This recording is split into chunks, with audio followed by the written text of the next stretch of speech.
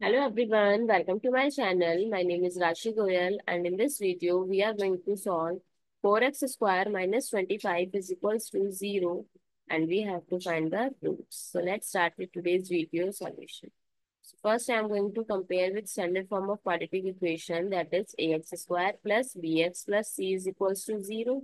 So on comparing, a is equals to 4, b is equals to 0 because there is no term of x, and c is equals to minus 25, the constant.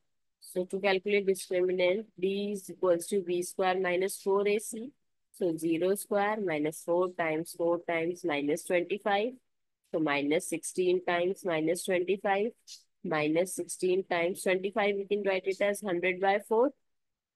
So this will cancel out 4 times. Minus 4 times minus 100 is plus 400, which is positive greater than 0. So two real solution exist. So method 1, to find the roots, I'm going to use quadratic formula minus b plus minus under root b square minus 4ac by 2a.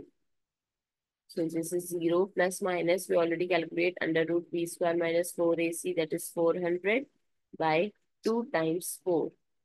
So 400, we can write it as 20 times 20 by 8. So x is equals to plus minus 20 by 8. X is equals to, if we divide it by 4, 5 by 2. So x1 is 5 by 2 and x2 is minus 5 by 2. I hope it's clear and you find it useful. So please give us a thumbs up and subscribe to my channel. Stay tuned for more upcoming videos.